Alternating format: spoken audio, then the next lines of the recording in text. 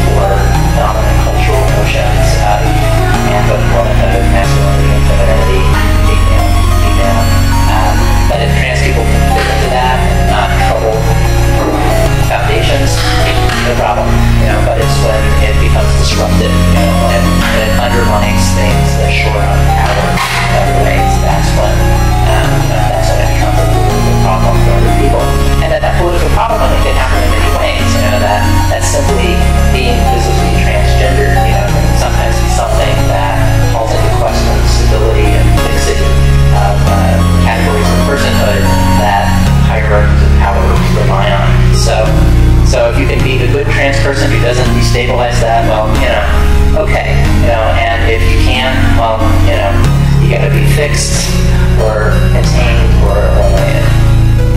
As our own little boys plan to be a big soldier or a cowboy or whatever pleases their fancy, and our little girls plan for the kind of home they mean to have or how many children,